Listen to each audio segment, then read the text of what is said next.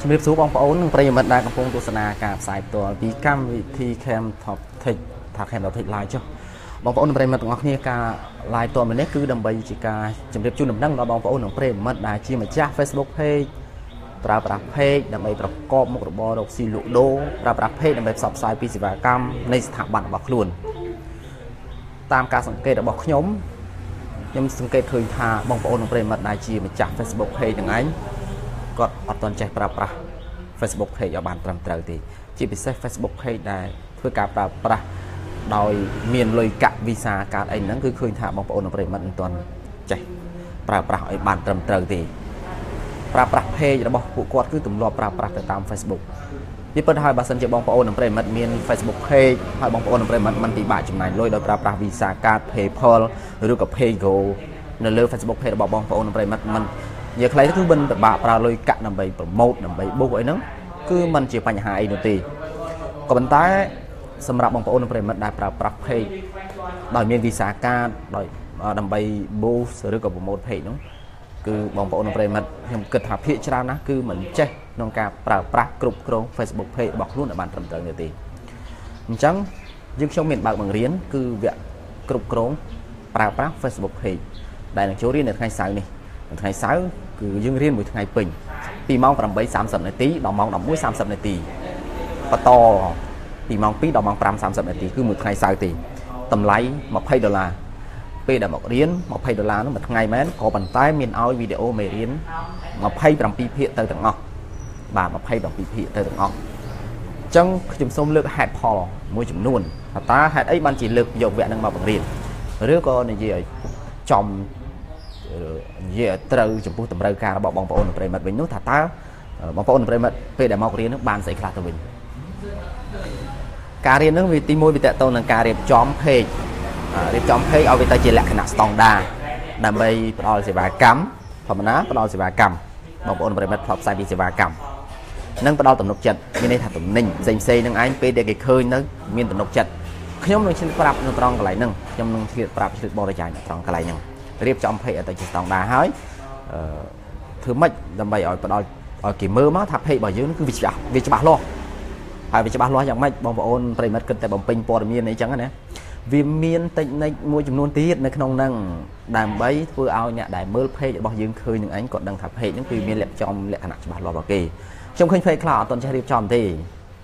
តាំងពីរូប cover តាំងពីរូប profile តាំងពីការបំពេញព័ត៌មានតាំងពីអាស័យដ្ឋានតាំងពីលេខទូរស័ព្ទតាំងស្អីហ្នឹង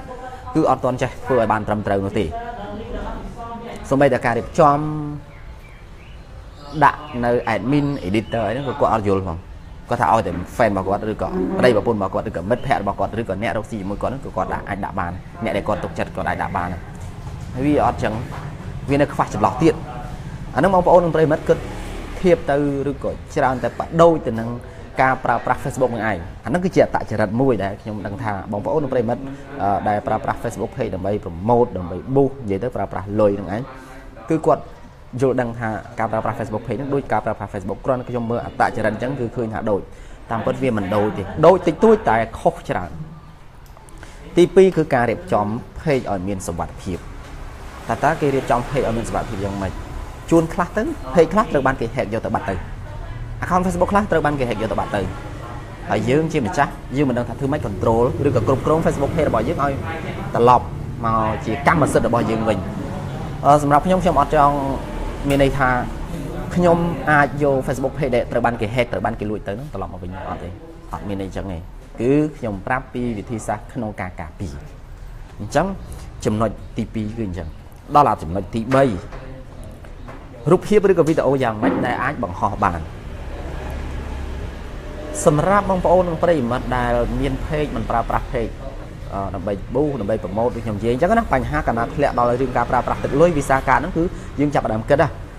ថាវាចាប់ផ្ដើមមានគម្លាតយ៉ាងឆ្ងាយពីការប្រើប្រាស់ account Facebook ធម្មតាគឺការប្រើប្រាស់ page ហ្នឹងខុសពីការប្រើប្រាស់ account Facebook ធម្មតាអញ្ចឹងតើប្រើប្រាស់លុយយ៉ាងម៉េច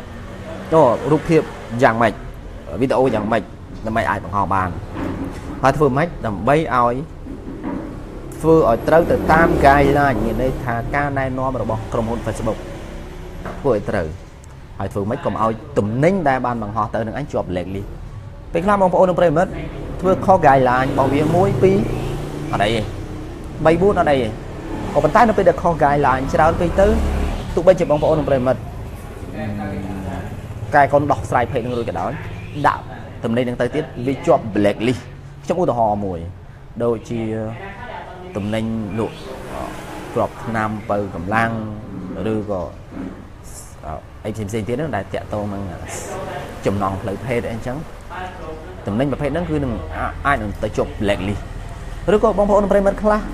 គាត់ជាអ្នកលក់សម្ភារៈកីឡាអីចឹង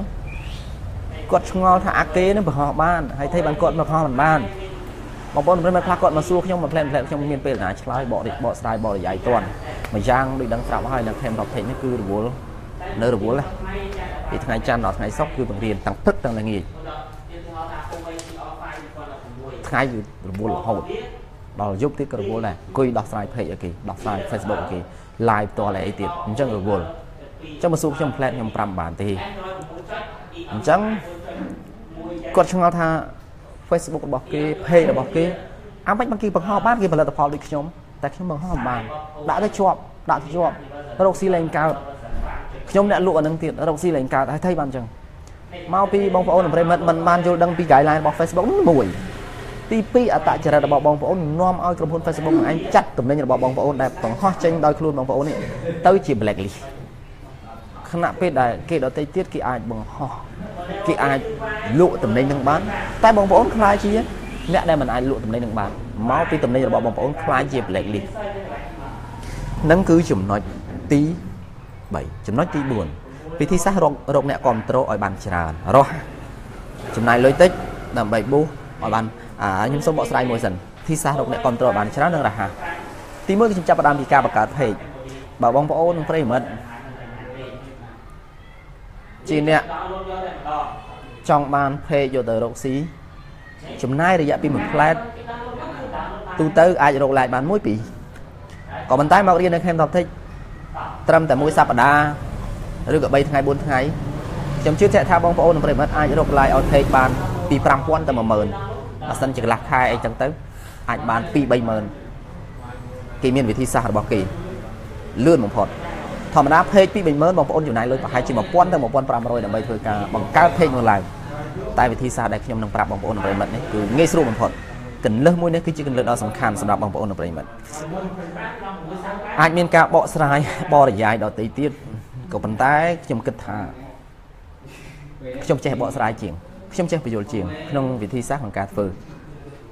បើមាន page តិចតួចដូចជា page មានអ្នកចុច like 5000អីហ្នឹងនៅតិចនៅឡើយក៏ប៉ុន្តែវាចាត់ទុកថាគ្រាន់បើតែ page ចាប់តាមតែ5 60000 70000អញ្ចឹងវាមានវិធីសាស្ត្ររបស់គេ